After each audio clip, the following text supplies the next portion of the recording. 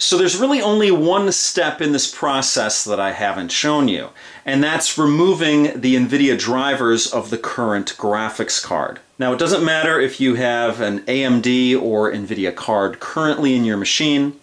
Before you put the new card in, you want to remove the drivers of the previous card.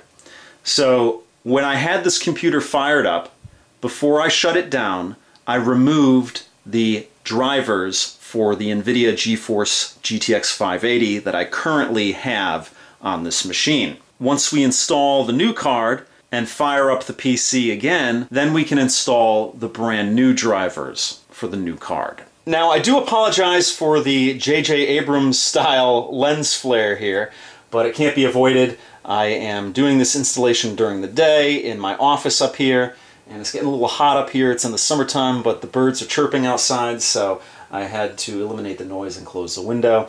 And if I put the AC on up here, it'll really be loud. So let's see if I can get through this quickly before I sweat all my liquids out. So on this case, it's pretty simple. You just have a latch over here that you pull out. The door comes down like so and exposes the innards of this machine. For those of you who are new to a process like this, you want to make sure that your computer is totally unplugged from everything.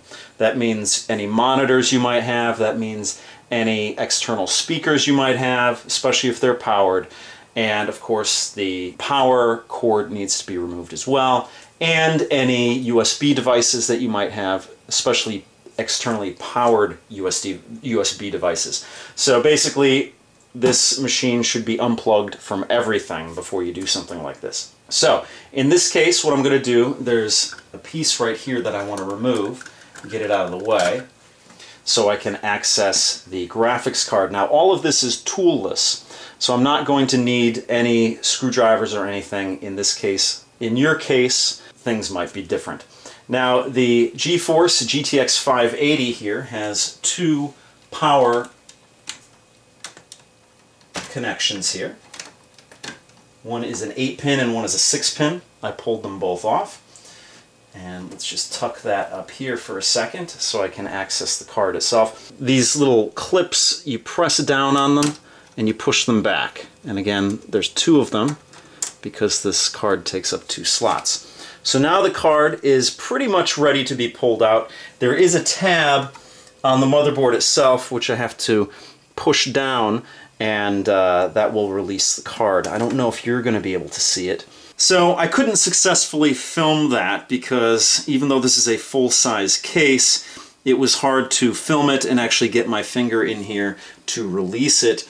But I'll explain to you how I did it. Basically, the card was in this slot here, but it was locked down with this tab here. So once I kind of had the card a little bit unseated, I could reach in from the top because it was very close to the back and there was really no way I could, access this. I reached in and pushed this tab up and the card came right out. So the PNY Accelerate Enthusiast Edition GTX 580 is going to be replaced.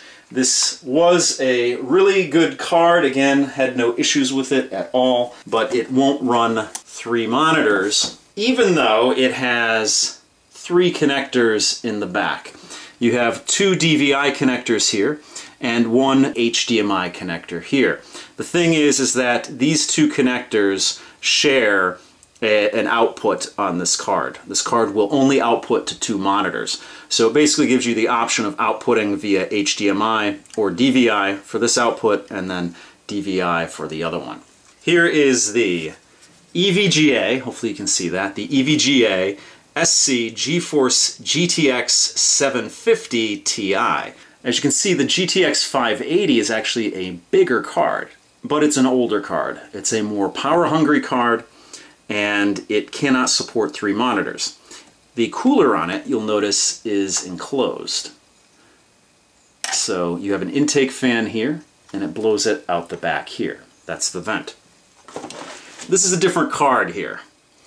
It's a little more open to the inside of the computer, although you do have that vent out the back here. Now, if you look on the card itself, the PCB is much smaller, than the PCB over here, as you can see. So it's a smaller, more modern card. It should be more heat efficient. I mean, most of it is a heat sink, as you can see here. The heat sink even overextends the PCB. So it should be a much cooler card. The power input on this is only one 6-pin. If you remember, on this card you had a 6-pin and an 8-pin. If you can see it there. So again, this is a much more power-hungry card. So this is going to install the same way as the other one. You'll notice on the back there are 3 connectors.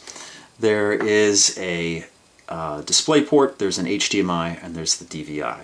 We're going to use the same slot, so that is this one here.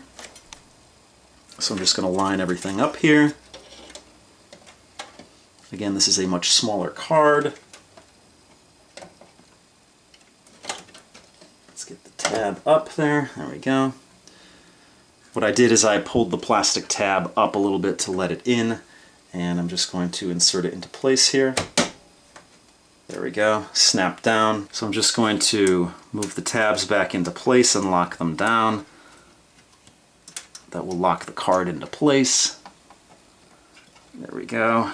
You could probably do this easier by pushing it from the back, but let's see if I can do it from the front here.